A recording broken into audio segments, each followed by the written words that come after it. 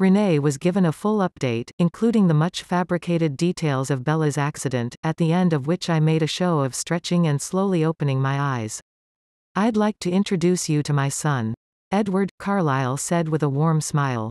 "Very nice to finally meet you. Bella talks about you all the time," I said as I walked over to her. She said, her eyes narrowing. Carlyle cleared his throat and I watched her expression slowly transform. I could tell it was a struggle, but her eyes softened and she said, "Pleased to meet you." After Carlyle and the doctor left, she watched me carefully for a long time before returning her gaze to Bella. I wondered if I should say something, but decided it was best to let her speak first. Besides, I was in no particular hurry. It wasn't going to be a pleasant conversation. The minutes passed in uncomfortable silence, until finally she spoke. "So, you followed her here?" she asked without looking at me. "Yes." She left rather abruptly and I was worried about her.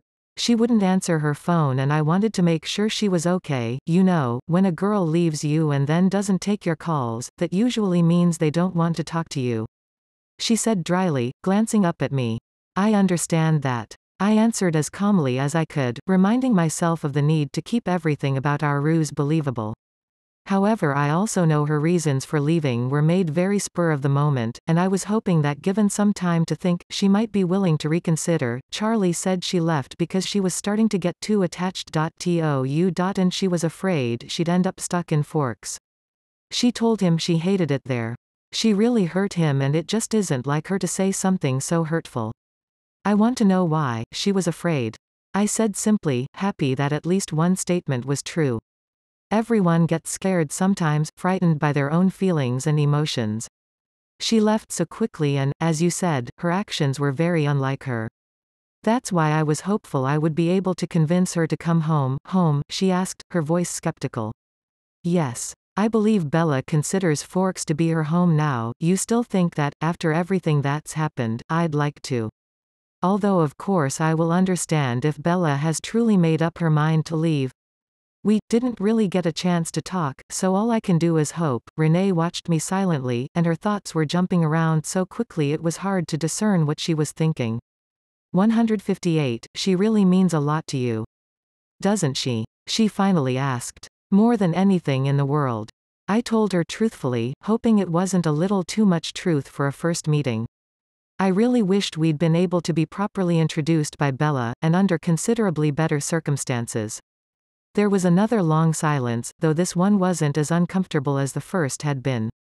"You're staying?" she eventually asked. It didn't really sound like a question, but I nodded and she nodded in return. Renee stayed in the room all day, and after our initial conversation she made no more effort to talk to me. When she started to yawn, I motioned for her to take the recliner at the end of the bed, explaining that the plastic chair was fine for me. She scrutinized me for several seconds, but exhaustion must have won the battle because she made her way across the room and leaned it all the way back. As it turned out, Renee talked in her sleep almost as much as Bella. I felt guilty for listening to her, but I'd promised Bella I wouldn't leave and I wasn't about to break my word. Most of Renee's mutterings were incoherent, but there was no doubt that they were all about Bella. All except for one about Carlyle, which I did my best to politely ignore. During the night, Alice brought me another tray with a dirty bowl and an empty orange juice box. She smiled as she set it beside me and I eyed her curiously. "I saw Renee asking you if you wanted to join her for breakfast, and while I'm sure you'd appreciate the gesture, I didn't think you would want to leave Bella. Or try to explain why you weren't eating. In the morning." Renee stretched and let her eyes adjust. Then her gaze fixed on the empty tray and with a sigh, excused herself to get a bite to eat. I could see the stress was getting to her and I was glad to see she was at least attempting to take care of herself. She hadn't eaten since she'd arrived. "How are you?" Carlyle thought, entering the room as soon as Renee left. Wordlessly I shrugged as my eyes drifted once more to Bella. "Alice wanted me to tell you she sees Bella waking up soon." Instantly I moved my chair until I was pressed into the side of her bed. I bent down until my face was touching her pillow, watching her closely and hoping selfishly that she would awaken before her mother returned. I needed a moment with her. To see for myself she was all right and to determine whether or not she could ever forgive me for all the damage I'd caused. I was so torn, both desperate for her forgiveness but also knowing it would be easier if she demanded I leave. I didn't know if I would have the strength to do it on my own. And Edward. She wouldn't explain what she meant, but Alice also wanted me to tell you, don't try to make her choices for her. If you upset her at all, I'll come throw you out a window. I smirked at Carlyle and he just grinned. Her words, not mine, though I have to say I'm in agreement. I'll do my best, I said sarcastically as he turned to leave the room. In the minutes that followed, I allowed myself to think about the implications of Alice's warning. She knew I felt guilty and would blame myself for what had happened. Perhaps she had already seen me leaving and was telling me how wrong that decision would be if I were to force it upon Bella. Feeling a slight reprieve, I decided I would do my best to ensure Bella made up her own mind. For all I knew, she wouldn't want anything to do with me when she woke up and realized 159, just how much damage I'd caused. Until that moment came, however, I would cherish every second I had with her.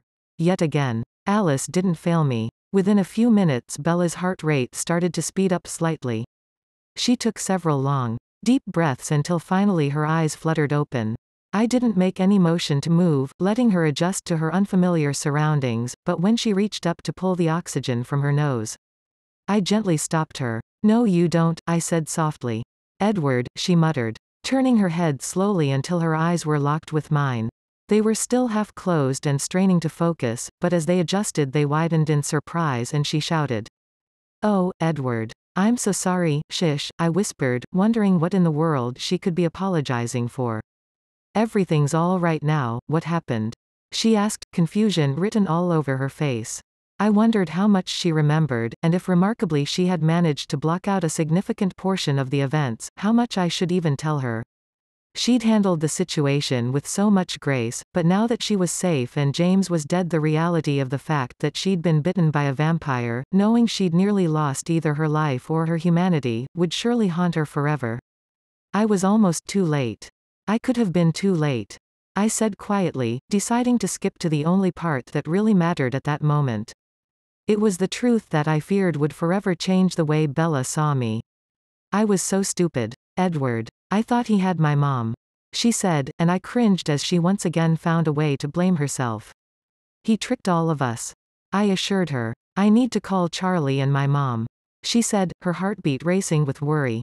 Alice called them. Renee is here, well, here in the hospital. She's getting something to eat right now. Again feeling miserably selfish. I hoped the cafeteria line was really long. I needed this time with Bella. She's here, she asked, making a feeble attempt to sit up. I noticed her pupils dilate slightly and I knew how dizzy such a sudden movement would make her. Carefully I guided her back to her pillow. She'll be back soon. And you need to stay still, but what did you tell her? She asked, looking slightly irritated. Was I already do exactly what Alice had told me not to do? Certainly looking out for her physical well-being didn't fall into the category of making choices for her. She was disoriented and lightheaded. I was simply making sure she didn't pass out. Why did you tell her I'm here?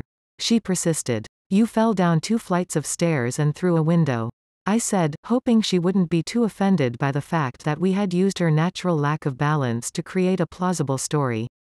You have to admit, it could happen, I teased, trying to get a smile from her.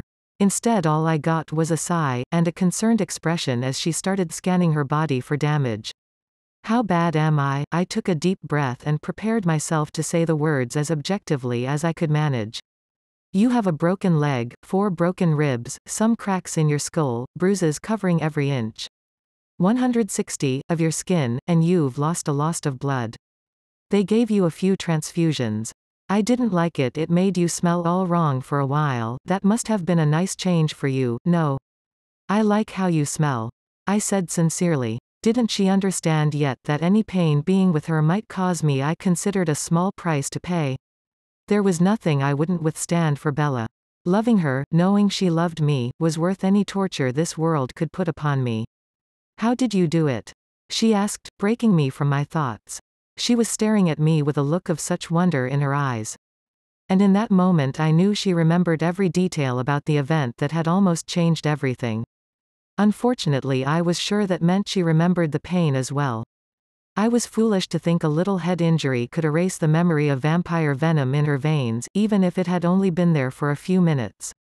I'm not sure. I finally admitted, unsure of what else I could say. Honestly, I was baffled myself, grateful but completely at a loss.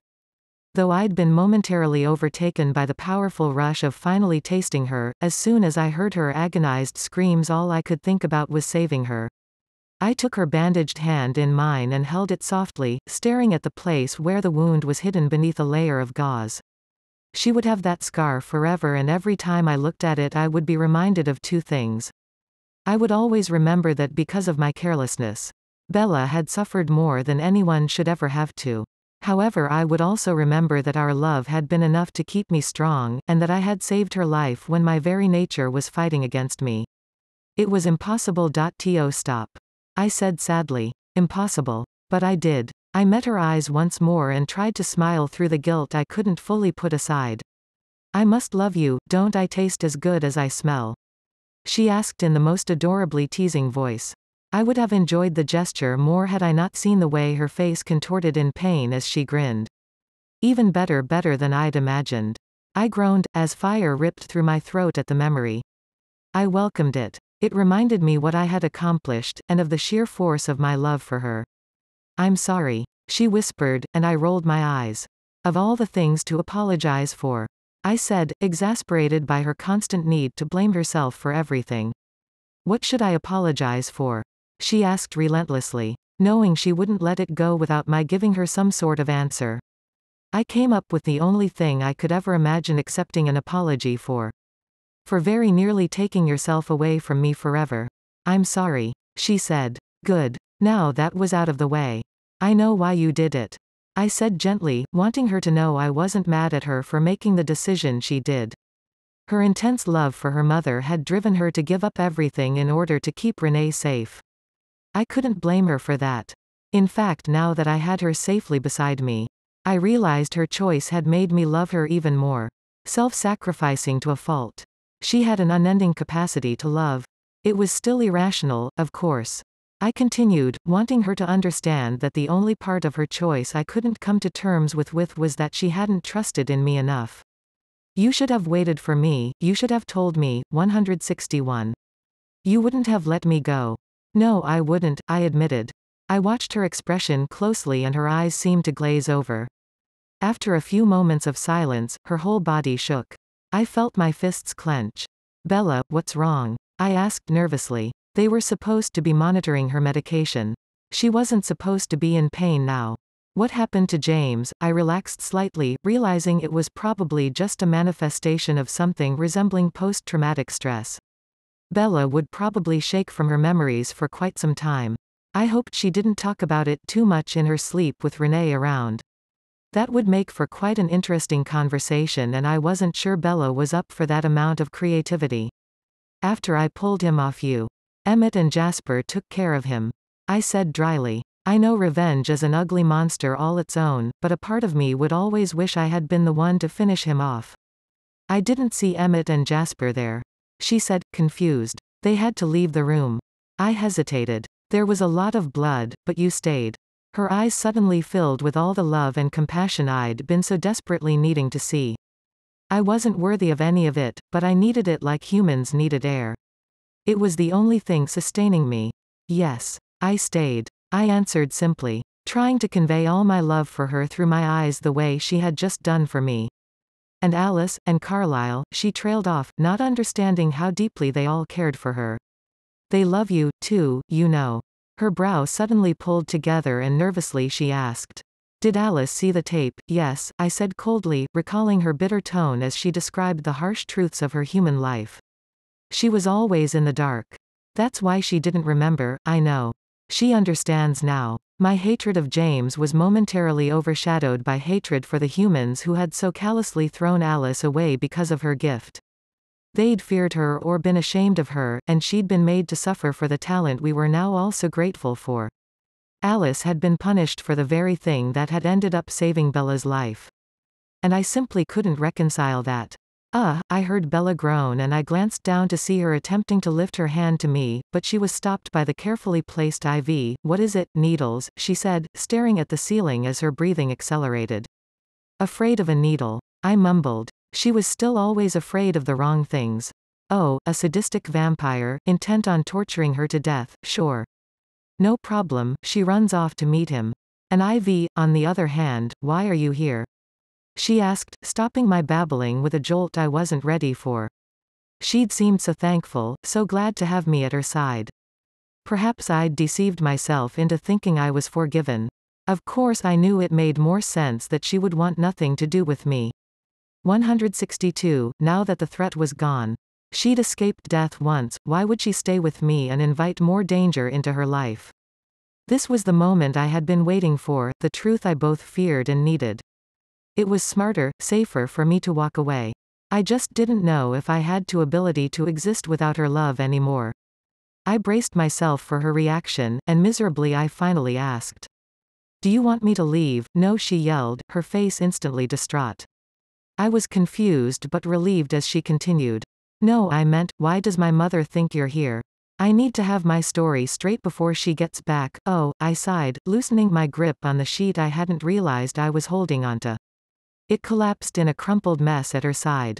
I came to Phoenix to talk some sense into you, to convince you to come back to Forks, I said plainly, the words perfectly memorized and rehearsed.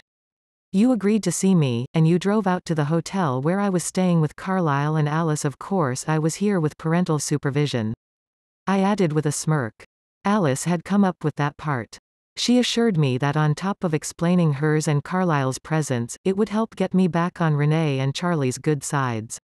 She also informed me I was going to need all the help I could get in that department. But you tripped on the stairs on the way to my room and, well, you know the rest.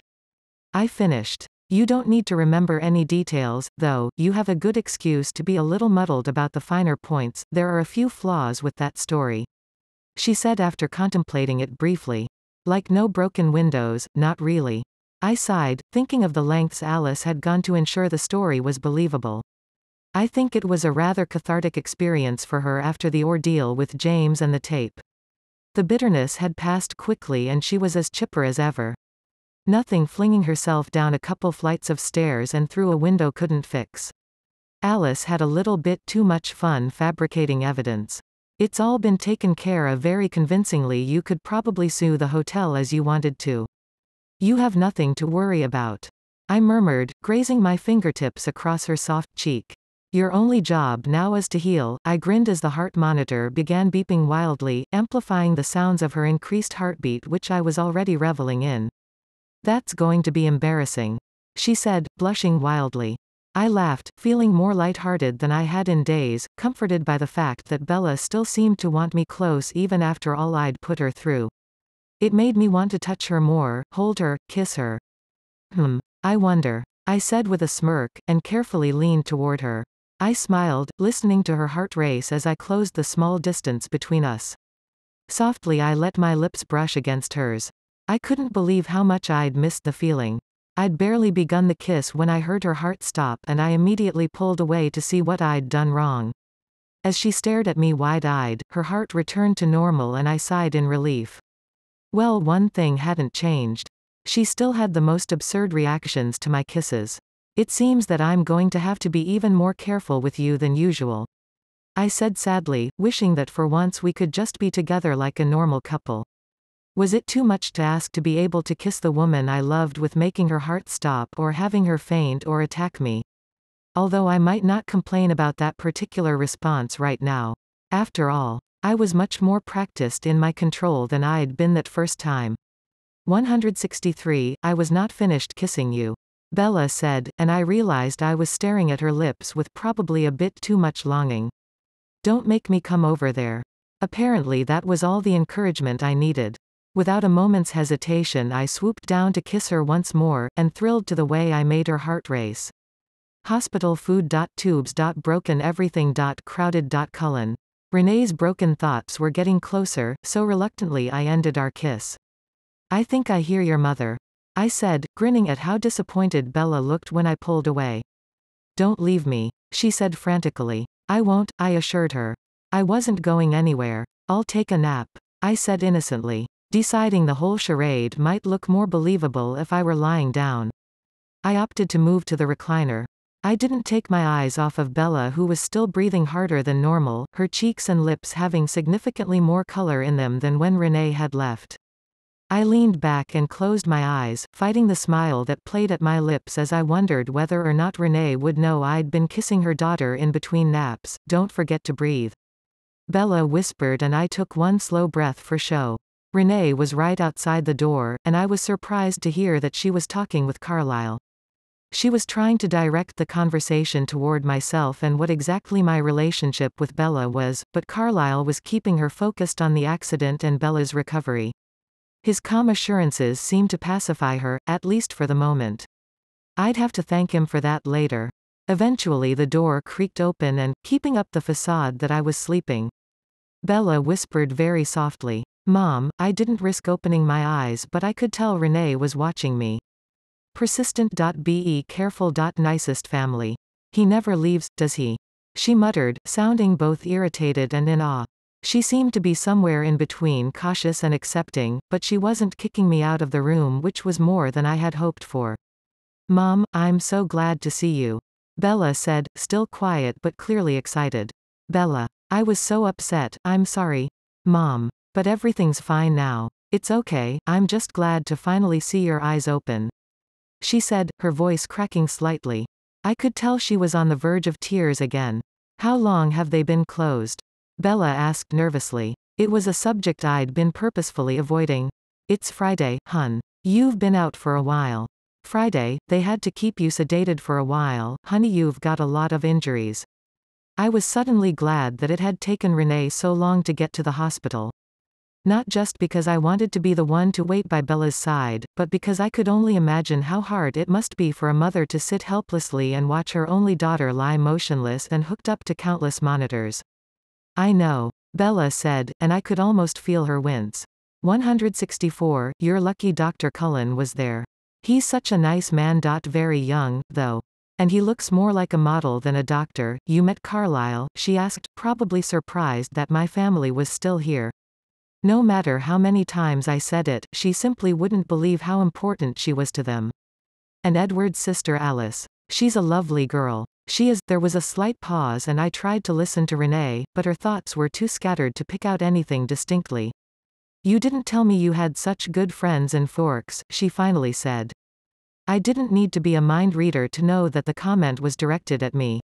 Clearly Bella had either failed to mention my existence at all to her mother, or at the very least had downplayed our relationship.